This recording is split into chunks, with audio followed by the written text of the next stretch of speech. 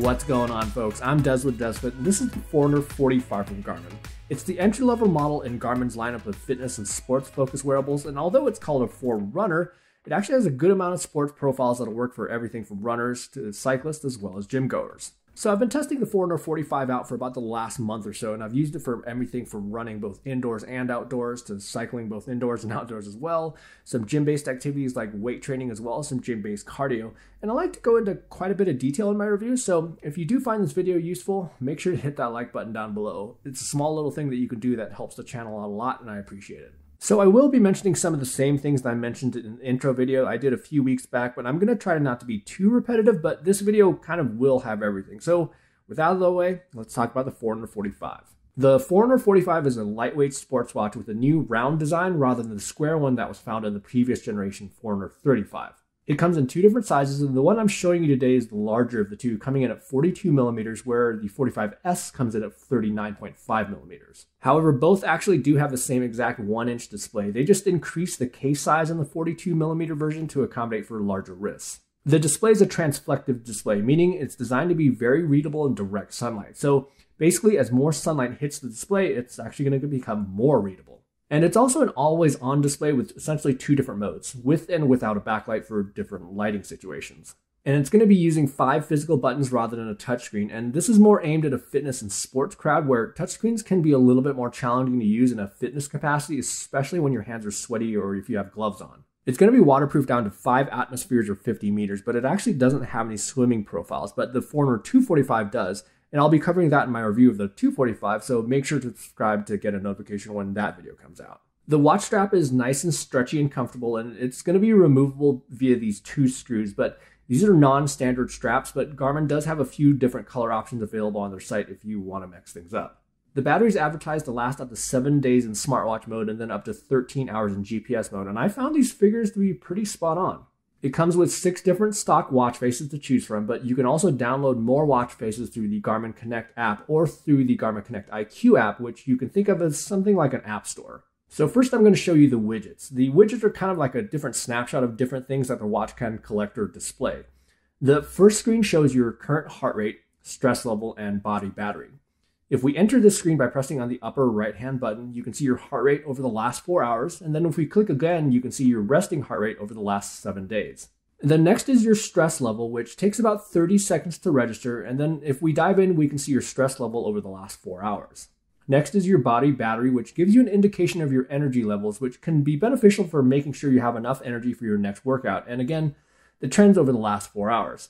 Then we can see that in comparison with your stress as well as your body battery since midnight.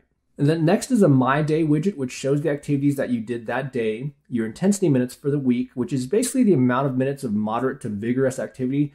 And you can set up a goal for this. And then you're going to have your daily steps for the week, as well as your distance. And then daily calories and the calories burned over the course of the week. In terms of smartwatch features, you can view notifications on the watch itself, including text messages, but you can't reply from the watch itself. And then there's also a calendar which shows upcoming events, including anything that you'll set up in Garmin Coach. And I'm actually going to have a specific video on Garmin Coach coming up soon. Next, you can see your activity history, and then you can dive into an individual activity to see all the details. And then lastly, here's where you can see your training plan in Garmin Coach. There's also features that you can access by pressing and holding the upper left-hand key, which is what they call the controls menu.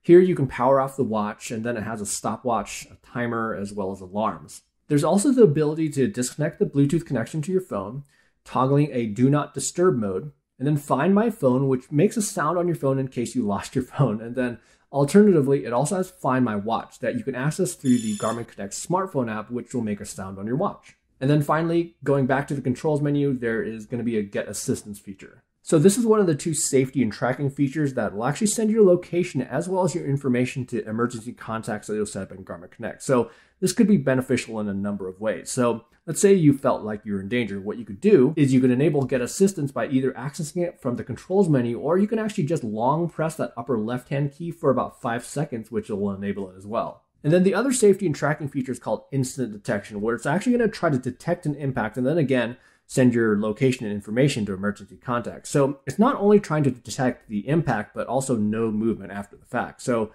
if you were to crash and then not move, that's obviously not a good thing. And then it's going to try to send that alert. But just note that incident detection only works during an activity, not just like daily use. So you actually have to start an activity like running, cycling, or walking. And then the other caveat with both incident detection as well as get assistance is that you do have to be paired to your phone or have your phone on you, because it's going to use your phone's cellular connectivity to send the alerts. All right, so now onto the fitness and sports focused stuff with the Forerunner 45. So it has onboard GPS, so it'll track your running, cycling, walking, hiking. So it'll collect your distance as well as speed. And then also has a wrist-based heart rate sensor on the back, which will collect your heart rate during those activities as well as all day long. In terms of the sport and activity profiles you get with the Forerunner 45, it comes with running outdoors, treadmill for running indoors, cycling indoors, a generic cardio profile for, let's say, something like a body pump class. And then there's going to be some more that you can access via the Garmin Connect mobile app. And then all in all, there's going to be a dozen profiles to choose from. So when we go to start an activity, let's show the running activity profile here. It'll show a couple things on the screen. First is going to be the status of your GPS signal. Taking it right out of the box, it could maybe take 30 seconds to acquire that GPS signal, but sometimes it'll be within a few seconds. Same thing can be said if you travel a far distance away from the last time it acquired GPS, but for the most part, it should be within 5 to 10 seconds. Next up, you're going to see your battery status, whether or not you're connected to your phone. And by the way, because it does have onboard GPS, you do not have to bring your phone along with you. But if you want to use that safety and tracking feature, you will need to bring your phone. And then next, you'll see indicators for external sensors that you can pair with the watch. You can pair external heart rate sensors, which collect more accurate heart rate data, foot pods, which can collect more accurate stride length and distance, especially for indoor running, as well as speed and cadence sensors for cycling. Again, very useful for indoor cycling. Okay, so going back to the run profile, if you press the down key, you can access different options such as different workouts you can do, data screens, which you can use to customize the layout of the data screens to show anywhere from 1 to 3 fields, as well as what information is going to be showed on each one of those fields. And then you can even add additional data screens if you wish. So all in all, you can have up to 5 data screens. Next, we have alerts, which you can set up for pace, heart rate, and other metrics. Below that, we have lap options on whether or not you want to have it automatically track your laps based on every mile. Auto pause, which will pause your activity when you come to a stop. Let's say to like a stoplight or something. And then we also have some options for GPS. You have just plain old GPS, GPS plus GLONASS, and then GPS plus Galileo. But in terms of which GPS setting you should use, that's going to be up to your location. So I'm here in Colorado, and I just use the normal old GPS setting, and everything worked perfectly fine for me. But some people may need to use GPS plus Galileo. Some people may need to use GPS plus GLONASS. So my recommendation would be just try to use it with the default settings straight out of the box. And if you come up with some crazy results, try something different. But I guess with that out of the way, let's actually talk about what data the watch collected for me at least. So like I said, the GPS performance was quite good for me, and it was pretty much spot on for running where it tracked the distance well, and it also had pretty accurate GPS tracks. And then after you complete your run, it'll show you plenty of details for that actual run, and it'll also show you estimated VO2 max, and then this will actually change as you complete more runs. Oh, one more thing is that the Forerunner 45 will also collect your cadence and stride length, and I found these figures to be very comparable with other test devices. And then going back to GPS again, the same thing goes for cycling performance, where it had no issues for both road biking as well as mountain biking. And I tested this with both wide open areas as well as heavily wooded areas, and it was nearly identical with other test devices. In regards to heart rate, for running, it was pretty good. You'll see here that I was pretty close to 2 external heart rate straps.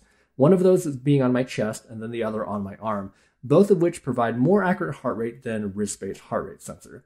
You will see a few hiccups here where it tracked a bit high, but nothing too crazy by any means, and we still end up with a pretty good average heart rate that's quite close to other test devices. And then I also did test this for running indoors on a treadmill where it will try to estimate your distance. Now, what's important to do here, though, is to run outside a handful of times before running indoors so it can actually use your cadence as well as stride length along with GPS to give a better estimation of your distance indoors. And then what you'll see here, that's not perfectly accurate, but what is nice is that you can actually calibrate this with the watch by manually entering a distance when you go to save the activity. So now let's talk about heart rate for cycling. So with cycling, there's a lot of variables that can definitely affect wrist-based heart rate performance. First of all, your wrist can be bent.